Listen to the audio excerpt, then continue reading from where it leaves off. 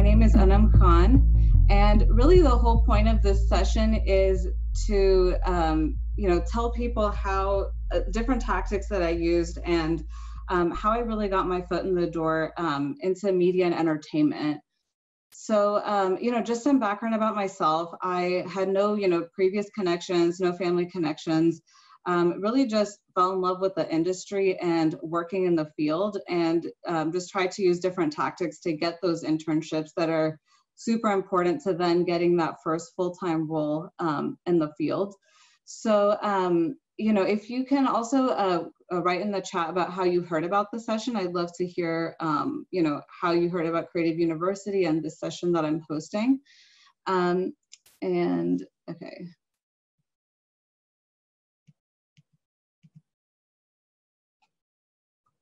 Okay, cool. So let me take a step back and explain what's Creative University. So this is a program that was started by a husband and wife team of Peter and Louisa Chadi, along with their 2 children. And this was started during the pandemic as really a give back to students and people that are trying to get into media and entertainment. The whole family understood how difficult it is to get started in the field. Similar to myself, Peter, had no connections before he started, and, now runs his own media firm and has run a bunch of different companies in the past as well. So really the whole point of Creative U, as I said, is it's a give back. We've had a ton of different speakers from different parts of media and entertainment and also technology. And everything is available on our website, which is up here, creative.media/creative-university. The program was integral to me landing my first full-time role, post MBA, which is where I'm at right now. And the main thing, as you see here on the presentation, is that really we've heard this from every single speaker, and this is the fact that relationships matter the most. And I think in this field, more than any other, building those relationships, keeping in touch with people is really paramount to getting any sort of opportunities in the field. So what have we done through Creative University so far? We've had 13 speakers. 10 different companies have offered internships or opportunities to students. Several people have been placed in internships. We even had someone get interviewed on TV. And I got my role, my full-time job through Creative University. I'm working for a great company called Bulldog Digital Media that does premium live streaming. So, we live stream different concerts, events, any sort of thing that can be turned into a stream online, we do. And we focus on the premium segment of the market. So that means doing ticketed shows online. And I'm doing strategies. So that really encompasses working on how are we going to grow the company. I'm looking at the financials, looking at the staffing plans, things like that. We actually have some pretty great live streams coming up. One is for the artist Joji, if anyone knows him, who is on the label 88 Rising. And we also have an Avril Lavigne benefit concert coming up. And if it weren't for Creative University, definitely would not be in this great position. And, especially with everything happening in this time, for myself, being able to stay in media and entertainment, and especially music, has been really a big blessing. So, just with Creative University, if you really want something bad enough, especially in this field, you really have to be persistent and let us know how you want us to help you.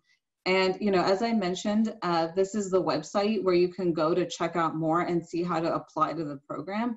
I'm also going to paste in the chat box a copy to this deck so you can have access to all of these links and some of the tactics and resources and information that I'm going to be sharing after.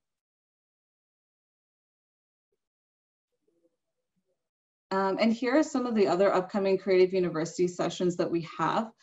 We have Scott Rupp, who is the founding general partner at Big Craft Ventures.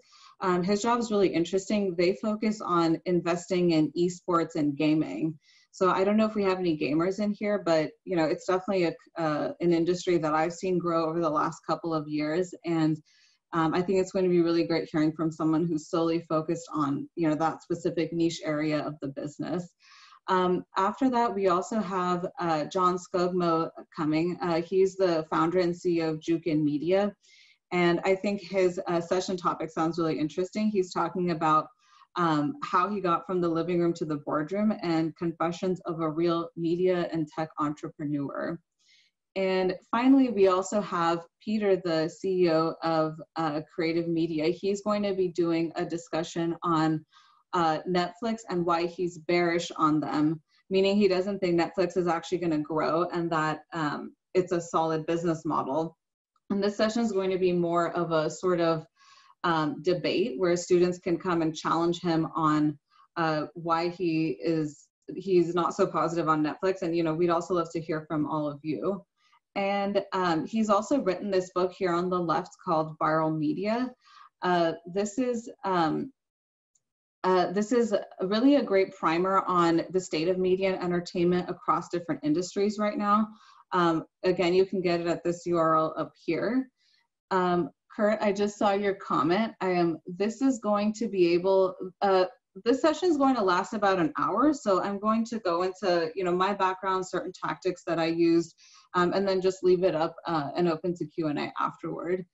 And yeah, so definitely check out this book. I think if you want to get quick knowledge on different parts of the business, this is a great place to start. And Peter also talks about the effects of the pandemic on different parts of media and entertainment, which is obviously something all of us are thinking about. And finally, we've also turned all of the past interviews that we've done into a podcast called Fearless Media. So if you want to check those out, definitely encourage downloading them. They're available through iTunes and also Spotify as well. So, okay, who am I? Who's this person speaking to you all?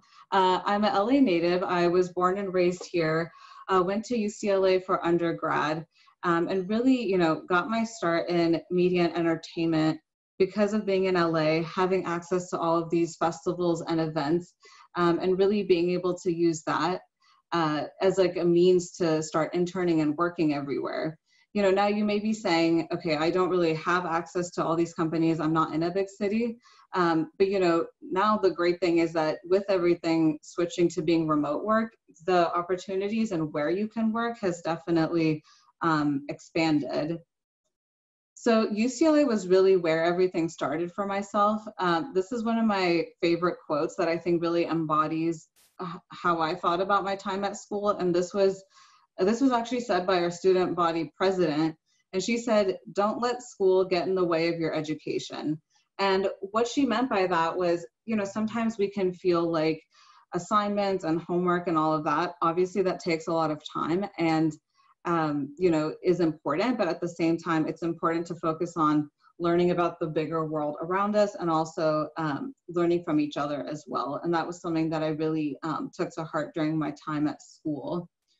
So some quick timeline about, where did I start? What am I doing now?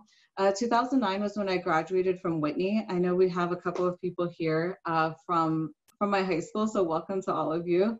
Then spent 4 years at UCLA. I was actually interning for Insomniac Events when I got hired full-time after I graduated. But what's interesting here is that I graduated in June of 2013, and I didn't actually start full-time until January of the following year. So if that just kind of sets some timelines and expectations, especially in media and entertainment, nothing is ever really a linear path. And we've heard this from a lot of the Creative University speakers. And for myself, it was a lot more important for me to get the right role and wait for that rather than, just trying to get what I could as fast as I can. So, in hindsight, 6 months sounds kind of crazy to be spending looking at or just interning and kind of doing part-time work, but it was so worth it because it eventually did lead me to working at Insomniac full-time. So I did that job for 2 years, was really working as a music journalist, interviewing people that were coming to our music festivals, interviewing DJs, fans, all of that. After spending 2 years there, I had been in LA my whole life, and I decided to move to Qatar in the Middle East. I had some family there, so I thought, why not try it out? And, you know, if I don't like it, I can always come back to LA. So I moved to Qatar without a job. And again, was in a very similar situation of when I was an undergrad, where I was trying to get these internships and opportunities without any connections or experience. You know, in Qatar, I only knew a few family members and really was starting again from scratch of researching companies, figuring out how to apply, you know, preparing my pitch, all of that. I spent 3 years working at a theme park startup there, opening the country's first theme parks. And then, you know, had stayed in media and entertainment, but at the same time, I really wanted to learn more about the quantitative and financial side of the business. So I spent the past 2 years getting my MBA at Columbia. And, you know, if you had told me when I was an undergrad that, you know, I'd be going to get my master's, I would never have thought so. When I graduated from UCLA, I was very done with school. But, you know, the point is here, like if you are thinking about grad school, I think it's good to get a couple of years of experience and really decide what do you want out of that experience. So I spent the past 2 years at Columbia, and then, you know, came back to LA after finishing my degree. And, you know, was again in that same boat as when I was graduating from UCLA and when I moved to Qatar, where I was, again, looking for a job. Kind of felt like I was starting from scratch again because I hadn't worked in the US for 5 years. But one thing led to another, and I got connected to Peter and Creative University. And without that, I definitely would not have my role that I have now at Bulldog, working in live streaming strategy. So that's just some of my background. I think, you know, it shows, again, there's no real linear path, and it's also fun to take risks, you know, move somewhere new, get an MBA in another city, you know, come back without a job. I've done all of these things, and I think you know, I've learned from every single step. So I'm getting a couple of questions in the chat. If you have some questions about what I'm talking about, feel free to pop those in. So some people are asking about, you know, would I recommend getting an MBA over a master's? And isn't, okay. It really, you know, the statistics about when people graduate and when they land their role, it really varies depending on, and I think honestly, all rules are out the window, especially now, given the current climate and everything happening with COVID. So I wouldn't even really look at those. I liked the MBA because I could focus on media and entertainment, and it was a very practical degree in that I knew I would be getting finance and operations skills that I could apply to any job. Sometimes with very specialized MBAs, or sorry, with very specialized masters, oh, sorry, you have to know, you have to know why you're getting into those degrees. So, you know, and this is something that you can feel free to like ask me about afterward, but to me, I just thought the MBA was the most practical because of the type of knowledge I would be getting there. Okay, so here's a list of the places that I interned when I was an undergrad. And I know this seems kind of, I mean, it is a long list, and now looking back, it's kind of crazy to think that I did work at all of these places. But really, I thought interning was, and even now, I think if you are able to do it, it's such a great opportunity because it's the perfect way to try before you buy, right? You can spend a couple of months working at a company, trying to see if you like the place, if you like the environment, if you like the vibe, and then do that at a couple of places to really shop around before you're committed to any full-time role. So, you know, that was the attitude that I had in undergrad. I was like, you know, let me just try to get as many experiences as I can to see where do I actually want to work. Because, you know, the reality of the situation is when you start working full-time, you're going to be spending more time in your job than anywhere else.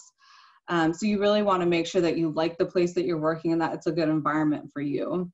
So you'll see here, there's really a mix of different entertainment and media companies, and then also more government and political focused orgs. And that was really because I was a political science major in undergrad, and I wanted to see if that was a route that I wanted to go down. But, you know, once I started pivoting more towards music jobs, I really realized like, this is such a great field that I feel passionate about, that I enjoy what I'm doing. And I've really never looked back ever since. some highlights of where I worked. TMZ was, I just really loved the show. I thought it was hilarious, and I thought it'd be great to spend a summer there seeing how it's actually made. And what's interesting here is I just sent an email to their general info box. And a fun fact about TMZ is that they actually read all of their emails that they get, because they get a lot of the tips that you see that then turn into breaking stories on their sites through those emails. So, you know, they were very quick to respond to me and ended up placing me in the photo gallery department, where I spent a summer, you know, going through celebrity pictures, coming up with different galleries, writing captions. It was really a very like casual and fun internship. And I also got to see the show being produced, which was really great. Hard events, this internship I got, this is probably the best story of how I got an internship. So I had already been working at Live Nation at this premium seat sales job before.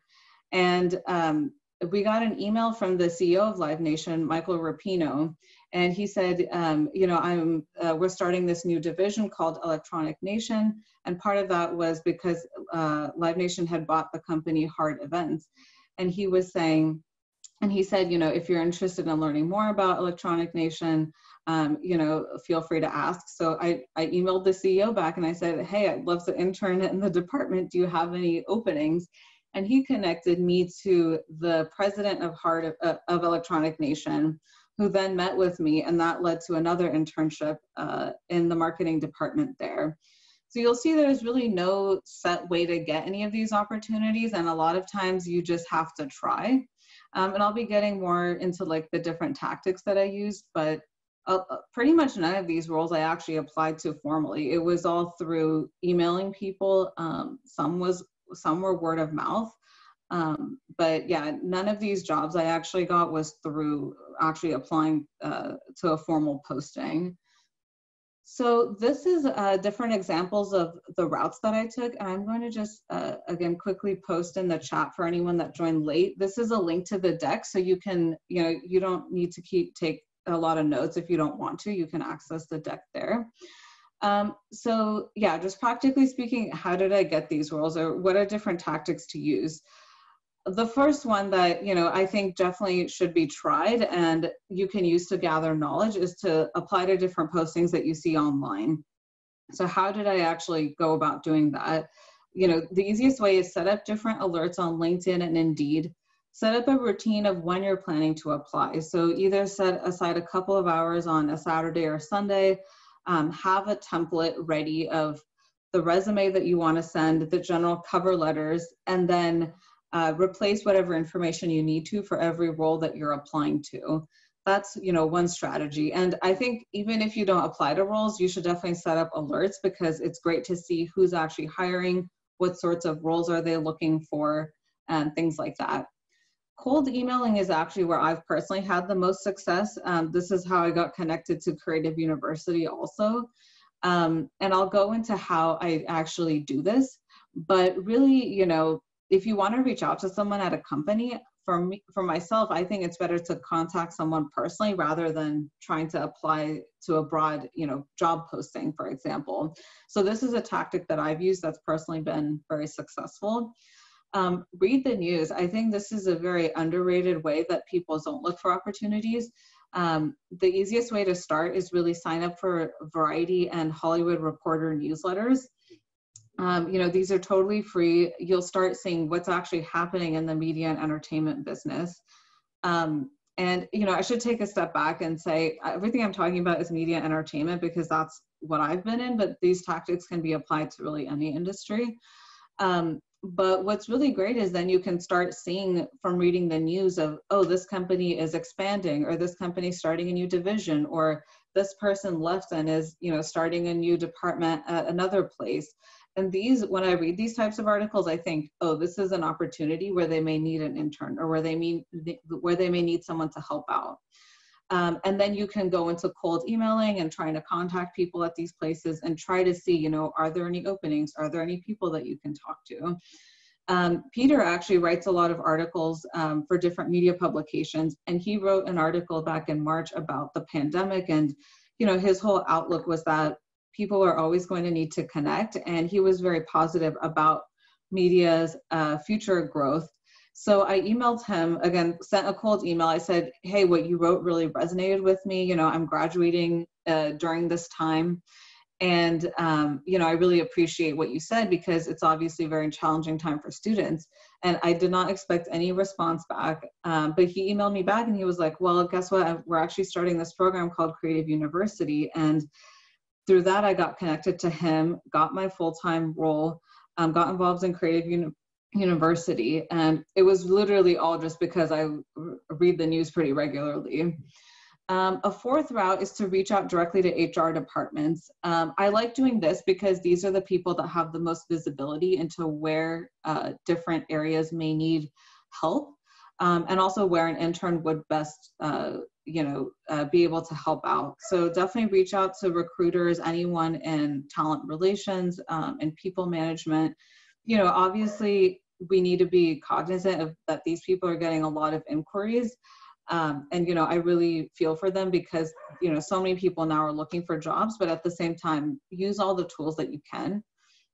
I think another really understated resource is different online groups and communities, you know, specifically Facebook groups.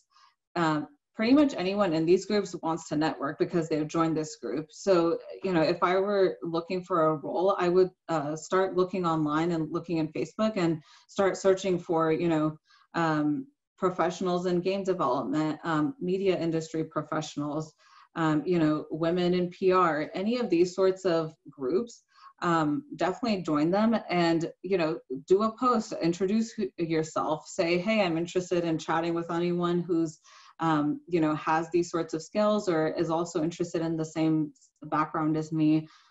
Reach out to anyone posting in these groups. I think this is another great resource to start connecting with people in the fields that you're interested in going into. So as I said, I've had the most success through cold emailing people.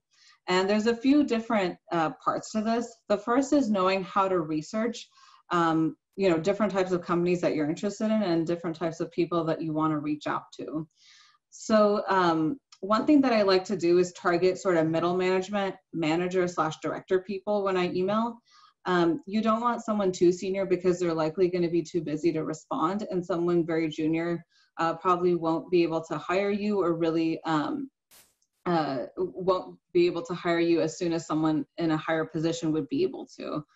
The subject line is extremely, extremely important. You know, I think this is actually more important than the email. And that's because if the subject line isn't enticing, the email's not going to get opened up. And, you know, I always think like a marketer when I am sending these cold emails. And I think, you know, what can I offer this person that would help them? So it doesn't feel as much like I'm trying to say, I need a job, I need an internship. It's more, hey, this is what I can offer you. This is how I can be of help. And always, always follow up. This is something that I'm going to keep repeating, but if you really are shy about following up or can't keep track of that, this is honestly probably not the right industry for you because being persistent is something anyone who has been in media for a while will say is very important. So I'm actually going to show you all how I set up these cold emails and okay, let's see. Okay, so the first thing that I'll do, can you guys see where it says email@livenation.com? Okay, cool. So this is literally how I reach out to people. Figure out whatever company you want to work at. In this case, it's Live Nation. From their URL, you know, it's livenation.com. And I'll literally type in this exact phrase, email, and then with the quotes @livenation.com. And what this does is that Google will trigger and highlight anywhere where they see this exact format of the email address. So, you know, what do we see when we're going through the results? Okay, right here has all the information that you need. You see here that this person's email is moniquesawinski@livenation.com. So what this is telling me is that if I want to email anyone at this company, their email address is generally going to be first name and last name @livenation.com. And there's obviously a few different variations to this, but generally I find that this tactic works pretty well. So next, what do? Go into LinkedIn and start searching for people in the departments and companies that you're interested in. So here I wrote marketing Live Nation. And then you can start seeing all the people that potentially fit into this role. So, okay, the first result you see is the CMO. Probably not a good person to target because she's obviously very senior. You're getting some directors, vice presidents. These are not people that I would initially target. You know, obviously anyone could be open to chatting. But if you go down a little bit more, you'll see, okay, here's a marketing manager. This is pretty ideal. You know, someone that's mid-career, has some knowledge, also probably is not too many years out of, you know, interning and things like that. So this is someone that I would first start with emailing. And it's as simple as just typing in AllisonHelm@livenation.com, which is most likely her email. And, you know, when I do this tactic, I'll try to contact 2 to 3 people. So, you know, I'd go down the list. Here's a director you could also talk to. So, you know, now you have, you know, the person you want to reach out to and the format of the email. So now, you know, what do you actually say to them? So this is a cold email that I sent earlier this year when I was looking for full-time roles after I graduated from Columbia. And then this person actually responded. So the first thing is the subject line: Columbia MBA grad interested in learning about Yamaha. So the reason I chose this subject line is because when I looked up this person, whose name is Thomas Cho, he had MBA in his headline as well. So I thought, okay, mentioning that I'm also an MBA would be beneficial.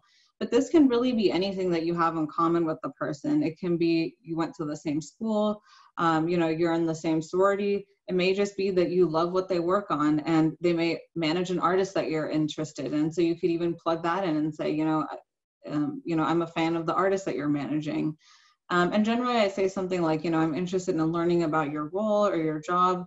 Something that shows that you just want to have a conversation and not that, oh, I'm looking for something right away. So keep the email short and brief. You know, especially in this time, I think it's important to acknowledge what's happening. You know, a quick, you know, hope everything's okay, hope this email finds you well. The more that you personalize these emails, the better that your response will be. So I give some background about myself. You know, I say I'm just graduated from Columbia, reaching out to you because, and this is why. And this shows, okay, I specifically have researched this person and I'm interested in what they're doing. So that tells them this is someone that would be worth talking to. Go a little bit into my background, you know, what I've done. And then just leave it open-ended at the end about, you know, I'd love to do a quick phone chat to learn more about you and your experience. Or sometimes I even just say, would love to chat on the phone, or I can also send you some questions via email if that's, you know, if that's something more suitable. And, you know, you may be thinking, well, I don't have all this experience to list right now, and that's fine. You can just talk about what you're interested in, why you're specifically passionate about the company that that person works at. The main thing is to just build that personal connection. And, you know, as I said before, the subject line is really the most important part. So, okay, great. You sent out this cold email. Now, what I do is I keep track of everything. So this is the tracker that I used to apply when I was applying and looking for jobs. And same thing, I did the same thing in undergrad when I was applying to internships. And the whole point of this is to make sure that I'm following up with people. So, all right, you know, it's very simple. The person that I emailed, what company they work at, how many times have I followed up, when was the last time that I emailed them, and any comments. You know, if they said, email me in a couple of weeks, or, you know, oh, I sent your email to my colleague, then that would trigger me writing a note saying, let me make sure to follow up with them in case I don't hear back from that person that they forwarded the email to. But really, if you don't have a system, then the whole process can feel even more challenging. That's what I found. So having just a simple way to keep track of who you've contacted, I think is super important. Okay, so let me go back.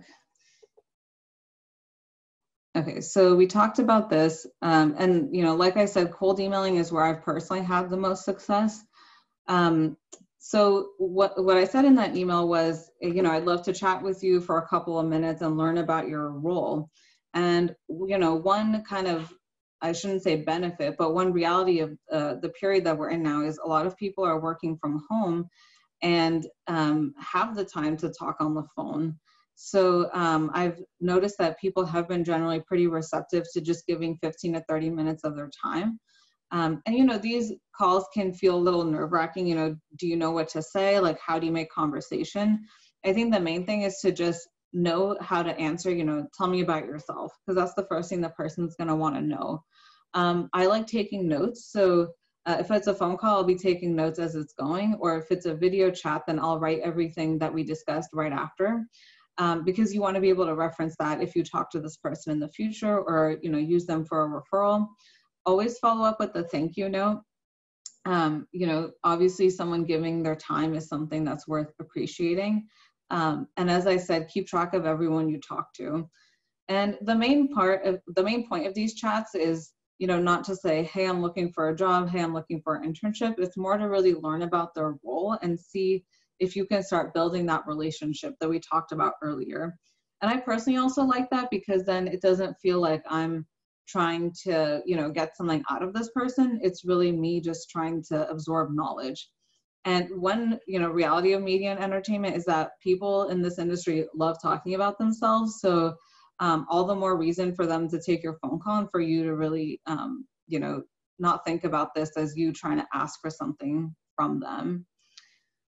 So, you know, suppose when you do get to the interview round, or in general, you know, if you want to kind of prepare for more sort of tactical sorts of questions, this is something that I think any role you're applying to, these are the 5 questions that I always prepare for. Tell me about yourself. Everyone should have that down even before they start looking for any sort of opportunities, because this is a question you're going to be answering over and over again. Why do you want to work at this company? It sounds very simple, but, you know, if you're applying to a place like Disney, everyone that's applying is going to say something like, you know, I love the brand, you know, I'm so connected to it because I went to the parks growing up. So really, how can you elevate that answer? Why this role? Why do you want to work in marketing? Why do you want to work in operations? And a lot of this knowledge will come from doing those informational chats and learning from the people that you talk to. And definitely, you know, feel free to reference that if you're interviewing and say, well, I actually talked to someone in the operations department and they mentioned XYZ, and mention that person by name, because people love saying, hey, I actually know that person. And that obviously will only just help your story. If you're recruiting for anything in this field, you have to have your favorites, who you love the most, down. And what I mean by that is, if you're applying to a music company, you're probably going to be asked what music do you listen to, what artists are you into. So definitely be prepared for those kind of more personality-based questions. And, you know, there's no right or wrong answer. It's more just to see, like, do you actually want to work at this specific place? And do you have any questions for me? I'd like to keep it to 3. You know, one sort of personal question is great, you know, something about how that person got to this role, something about the job, you know, what do they find most challenging, anything that you talked about in the conversation. And I think, yeah, 3 is a good kind of baseline to have. My secret weapon is to research the hell out of the company and the interviewer.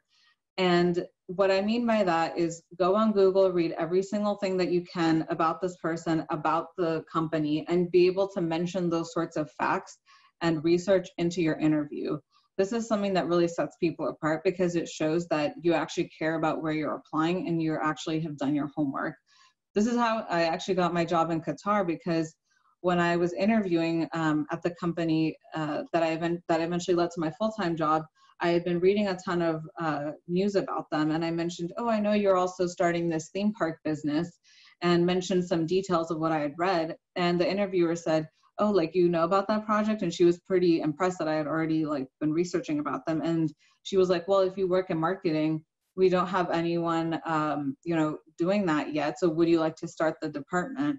So literally just, again, from reading and being aware and plugging that knowledge into my conversation, that's what led to my job.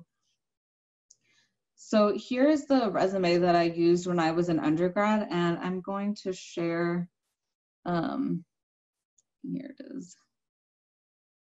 Okay, I think you can all see that, right? So this is how I generally like to format my resume. I use the same format even now. Just taking a step back, you're probably like, okay, I don't have all this experience, and totally understand. I think with experience, also think beyond just professional jobs and internships. If you've been doing anything in your community, your house of worship, even, side projects are totally fair game to be talking about. I think it also adds a lot of personality and color.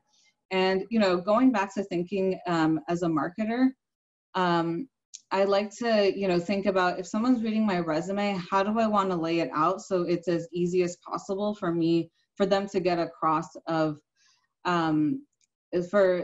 me to get across who I am. So profile section, for example, I like having this because it gives the reader a sense of, okay, this is where this person's at. This is what they're generally interested in, skills that they have. And it's kind of like another way to like get your personality across. Skills, I think, is super important because this is the easiest way for someone to see if you're relevant to a role that they may have. So they may be reading a resume saying, oh, we don't really have any internships. But then they may see something like, oh, this person does Photoshop. Well, we actually have this project that we need some help on. It's not really a formal internship, but the two can be connected, and that can lead to just, again, getting your foot in the door. So going into my experience, I liked kind of laying it out this way because I talked about, okay, this is what I have experience in because this is what's most relevant when someone is reading my resume. And again, be creative in how you present different projects, things beyond just internships and job experience.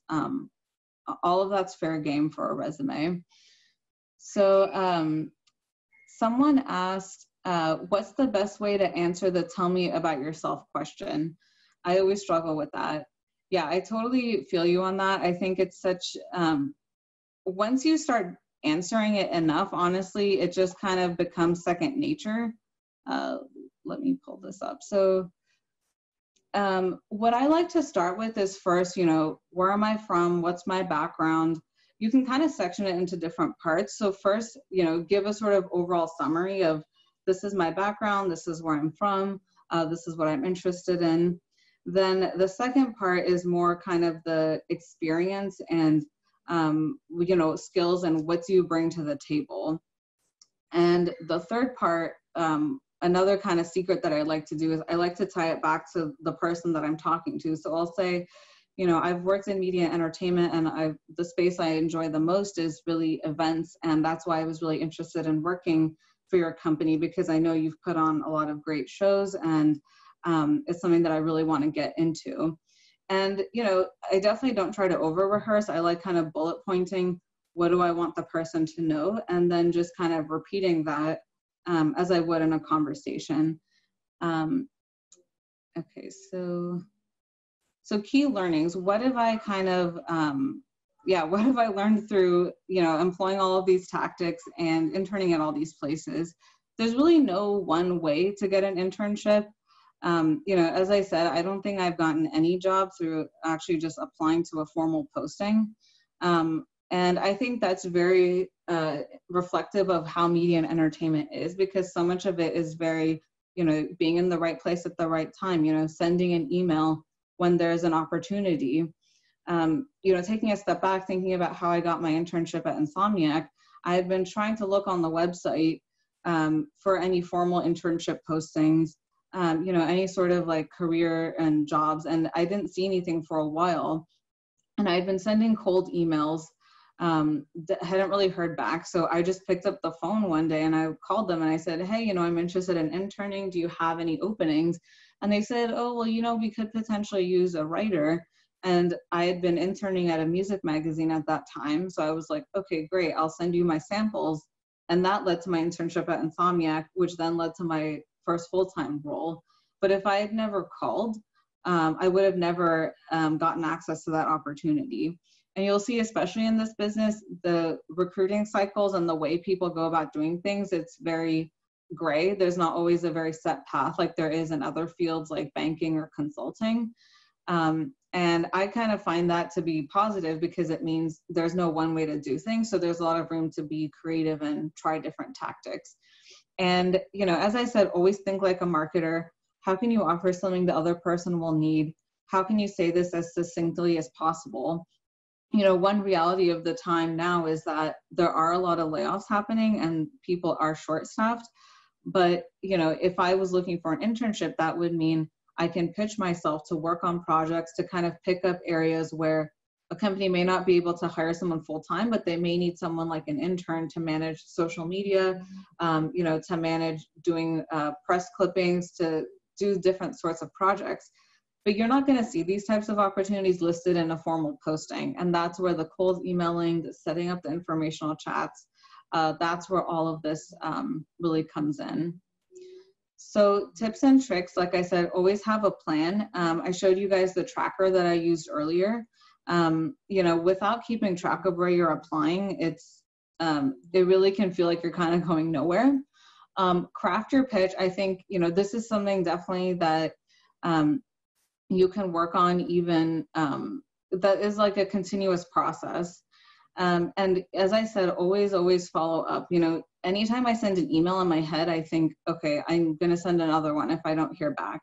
And sometimes I even follow up 2 times. And, you know, you may feel kind of like, oh, is this person feeling like I'm being bothered? Like I'm kind of cold emailing someone who doesn't know me.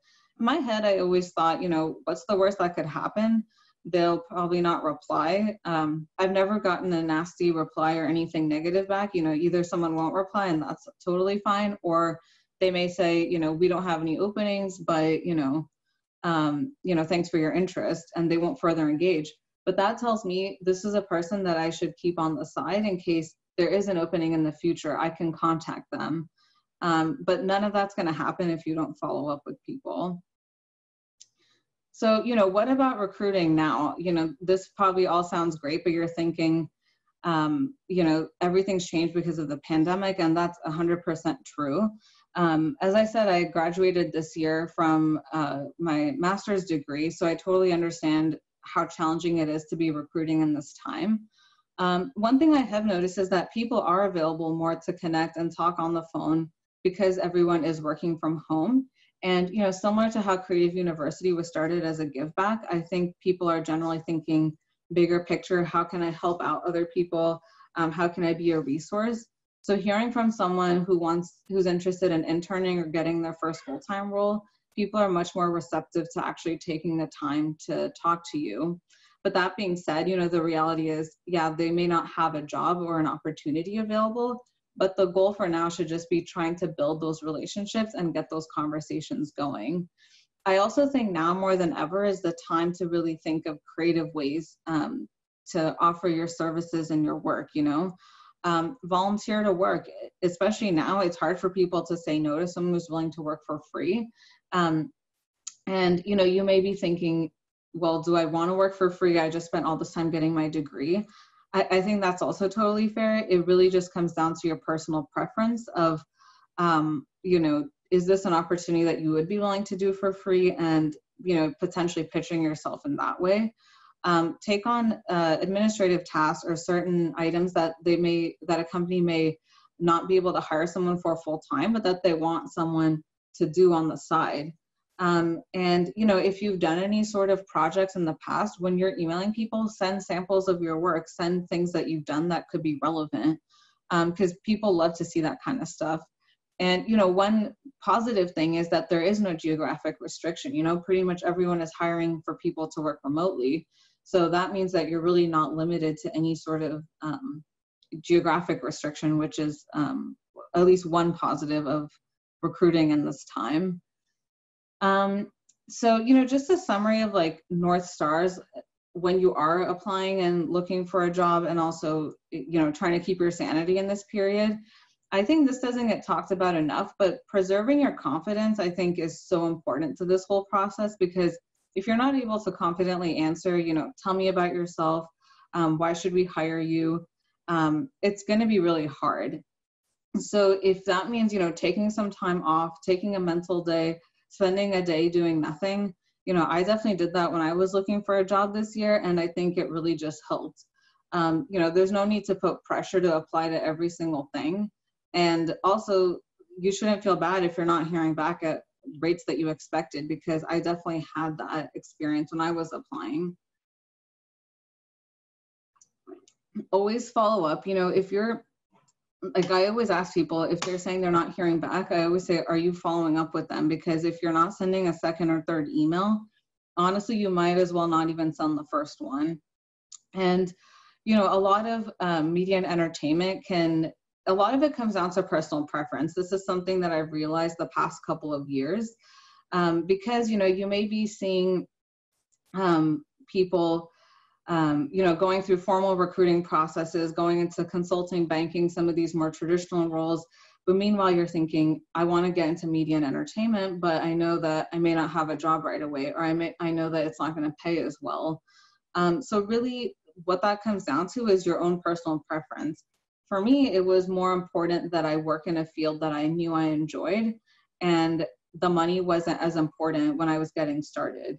But for some people, the money is more important, and that's also totally fine. It really just depends on what you want for yourself. And a lot of times you don't really learn that until you go through a few different roles.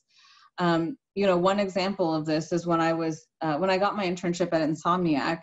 I was living at UCLA. I was a senior there, so I was on the west side of LA, closer to Santa Monica, and the Insomniac office at the time was in Koreatown, closer to downtown. And this was actually in the days before Uber. This was like when Uber was just launching. So I remember I used to take the bus 1.5, 2 hours to get to this internship, and that was one way. Same for some of the internships I had where I was working at different venues. I would be taking the bus 1 hour, 2 hours to get to my actual job. But to me, it was totally worth it because I loved being in that environment, learning what was happening at the company, and really just getting my foot in the door. Some people may say, you know, that's a little too much for me. I don't know if I'm willing to put up with that. And that's also totally fine. I think we just need to be realistic with ourselves. One thing that I also didn't mention is, you know, there is this kind of inequity in interning where if you're not able to afford working for free, or if you have other financial obligations, how can you expect to do these internships that are generally unpaid? You know, especially all the internships I did were unpaid. I did get school credit, which freed up some of my time from doing more classwork. But what I did was I worked at a front desk at UCLA at the Sproul dorms that was open 24 hours a day. So I could intern during the day and come back to school and then work from 6 p.m. to midnight, or work on the weekends. So for me, that system worked. But, you know, it's just a reality that a lot of these internships are going to be unpaid, although that trend has been shifting, I've noticed, which is great. But again, that's something that you have to just kind of assess for yourself, how much you're willing to, you know, like what your thresholds are for salary, pay, work, lifestyle, all of those sorts of things. Abby is asking, what's a good time frame for following up? Generally, I would say about a week. So basically just give them at least 5 business days. But a week to 2 weeks is when I like to send the first follow-up. And then again, another week to 2 weeks for the second one. And again, going back to the tracker, definitely by keeping track, it's a very automated process of, all right, bye Kurt, I just saw your note. Yeah, it's a very automated process. So yeah, generally a week to 2 weeks is a good amount of time. And, you know, following up, honestly, it's something that I do at my job daily. I have a side note of, these are the people at my company I need to follow up with because they said they'd send me something, or, you know, we said we'd discuss this at a later date. So this is a practice that you're going to keep using. And I'm going to, again, just post the link to this presentation in the chat for people who join later. And, you know, finally, I think when I was applying and trying to get a job earlier this year, there were definitely times when I was super demotivated. I felt like I would never hear back. And, you know, let's be honest, sometimes you hear, oh, your friend got a job at a really cool company. And then it can feel like, well, what am I doing wrong? Or why am I not able to get that? But I kept telling myself, you know, the only way that I won't succeed is if I stop trying, if I stop reaching out, if I stop, reading the news, if I stop trying to make those connections, that's the only way that this isn't going to work. So if you keep trying, have a schedule and preserve your confidence, like I said, I think there's really no reason why it shouldn't work out. And finally, here's my email address. You know, feel free to email me if you want to discuss anything more one-on-one, like, you know, maybe you want more help crafting your pitch, or you have specific industry questions. Definitely like open to connecting with students and helping on a more one-on-one level. And one thing that I also wanted to say is that through CreaTV, we're also looking for people to help us out with social media and outreach, especially because all of you are in school right now or have just graduated. So that's a great resource that you know, we'd love to tap into. So if you're interested in helping us out with this program, definitely, you know, email me, Anum at creative.media, and we can also chat about that. All right, cool. So that's the whole deck. I know there were some questions I think I didn't get to. So if you have any other questions you want to ask, feel free to pop it in the chat, or you can use the raise hand function, and we can you know, talk face to face. So Gloria's asking, when's a good time to intern? Do I have to wait until university to intern, or are there intern opportunities for high schoolers? There are some. You could potentially intern in high school. I did an internship between graduating from high school and you know, starting at undergrad. One thing to be careful about is that now a lot of times internships, they want to make sure that you're either getting compensated through getting paid or through school credit. But again, you can feel free to reach out to people and see if they are willing to take on a high school intern, and, you know, think about the types of jobs that you would be able to do. Maybe it's social media posting, maybe it's something like that, but, you know, it definitely doesn't hurt to try. And again, you know, you might hear from people saying, we don't really take high school interns, but keep track of all those people that you talk to. Because they will definitely, you know, could be helpful when you are looking for internships when you do get into college. So Anna asks, I know you mentioned you didn't have a lot of success with job postings, but do you have advice for how to make myself stand out after applying to a posting? Is it appropriate to reach out cold email after already applying? Yeah, that's a great question. So first things first, like always apply with a cover letter, always make sure that it's personalized to that company. Ideally the person hiring, if you know who that is. You know, at the same time, I think even if the job posting doesn't say, you know, cover letter required, send one in, because that's the easiest way to at least set yourself apart from all these people that are just sending, you know, their resume en masse. I have emailed recruiters after I've applied, and I've said, hey, you know, I applied to this role, just wanted to read my interest, and I point out in the email, this is why I think I'd be a good fit. So going back to thinking like a marketer, thinking, okay, these are the skills these people are looking for, and this is what I've done, and mentioning all of that in the email that you're sending. Now, a lot of times recruiters won't get back to you, you know, it's just the reality. I've also found for myself personally, this process takes a lot longer. You know, being on this side applying, it can seem like, why haven't I heard back? I applied 2 weeks ago. And then I'll hear back maybe a month or 2 months later from a recruiter that I emailed or from a job posting. So a lot of it is also, you know, just setting timeline expectations. But ideally what you want to do is cold email and reach out before the job posting goes up. So if you know, hey, I'm looking for a marketing role at Netflix, start sending those cold emails, start building those relationships, even if there's no opportunity. Because then what you can do when a job posting does come up and you apply, you can contact that person that you talked to before and, you know, say, hey, just to let you know, I saw your department had this opening. I'm super interested in it. You know, here's my application, and also send it to them. And ideally, they will then be able to put in an internal referral for you and get your application to the recruiter or the person that's hiring. So it's a little bit of both, but yeah, I will also email the recruiters after I apply. A lot of times you won't hear back, but I always say it's good to try rather than not. Okay, so Connie's asking, is it okay to send a connection request on LinkedIn to someone you don't know, but someone who has a type of role you're interested to learn about? This is a great point. I actually don't really use LinkedIn to reach out to people other than just to research. And that's because I find that I just don't get a lot of responses. So that's why I use the emailing technique where I can just directly email them. So you can try to add people that you don't know, but I personally don't find a lot of success with that.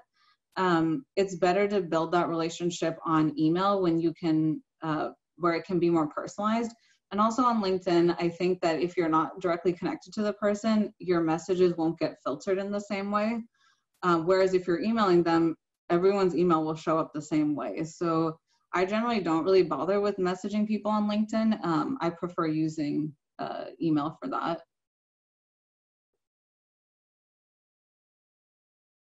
Abhishek says, from your experience of working in Qatar, how challenging would you say it is to adapt to a new market? As with COVID-19 reducing geographical barriers, this may be a possibility. Yeah, I think there's definitely certain things you can only learn by working abroad or, you know, working for a team that is more international focused. Really, you know, if it comes to adapting, it's really just about asking questions and trying to learn as much as you can. What I was surprised by in my experience working in the Middle East is actually how not different it was from here. You know, most people spoke English. All the business was generally done in English. Most people look at the US and this is kind of what people look to for who's doing things the best of the best. So working for the theme parks, a lot of what we referenced over time was Disney, and being from LA, obviously that was something I was very familiar with. So, you know, I think a lot of times adapting to markets is just about taking the time to learn, understand people do things differently culturally, and having that sensitivity to thinking, why did this person react this way? It may be more cultural based, or they may, you know, in some cases there may be a language barrier, so they may not understand exactly what you're saying. But at the same time, you know, I think there's a lot of learning that you can't get otherwise. Okay, any other questions or, you know, if anyone wants to just introduce themselves, you know, also happy to chat. And like I said, you know, you can feel free to email me directly if you have any other like specific questions, and I'll just put in my email in the chat again.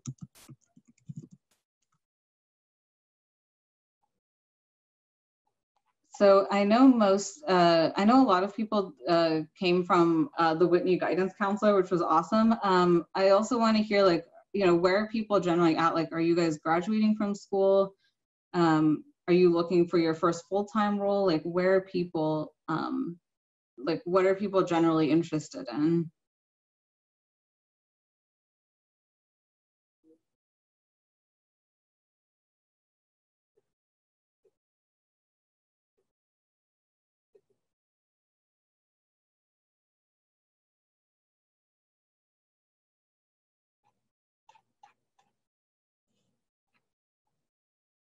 Oh, yes. Yeah. Thank you, Abby. I'm going to change that. So.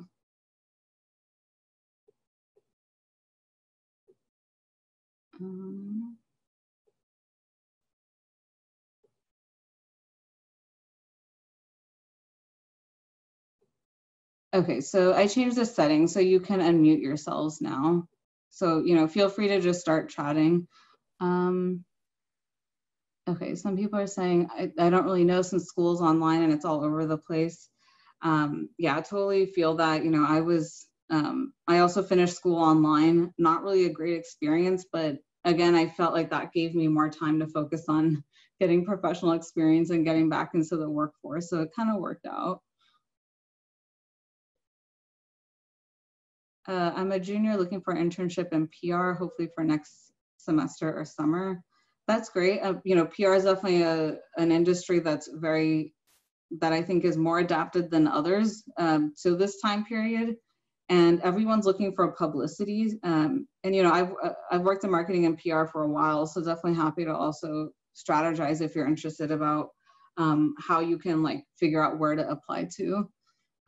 Tracy says she's an MBA student at UCI, nonprofit professional seeking to pivot into product management in the music tech space.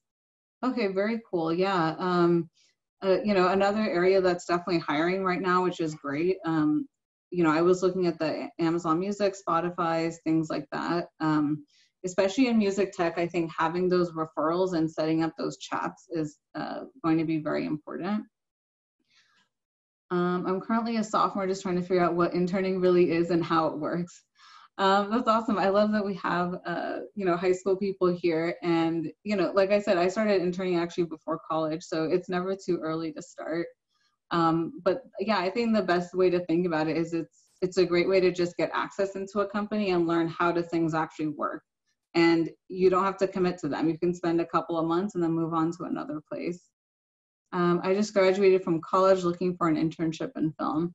Yeah, definitely feel that. I also graduated this year. Abby says, I'm a theme park design producer. I was laid off in March and I'm looking to pivot my skills into a new industry.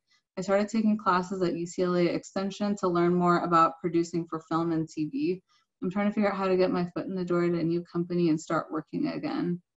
Okay, yeah, I mean, like I said, I worked at a theme park startup in Qatar, so definitely happy to chat about that further if you're interested in that.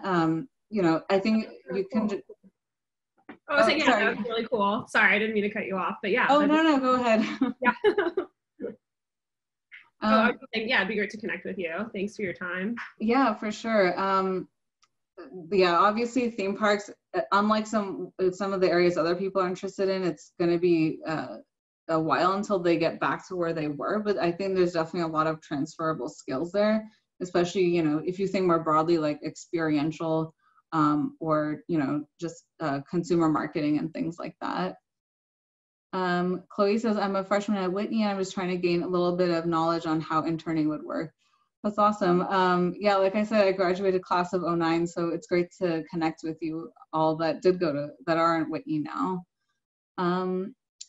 Okay, cool. So yeah, I'm gonna wrap this up. If anyone has anything else, you know, feel free to email me or, you know, anything else. And I hope, you know, in general that, you know, similar to what Peter and Luisa have been doing, just trying to spread, you know, more positivity and helping people stay motivated in this time, I think is super important. So I hope I was able to do some of that, and definitely keep trying, because media entertainment is a great industry to be in. I think the types of opportunities that you get and the experiences, I don't think are possible in any other part or any other industry. And I've really enjoyed my time so far. And yeah, look forward to connecting with you all later. So thank you.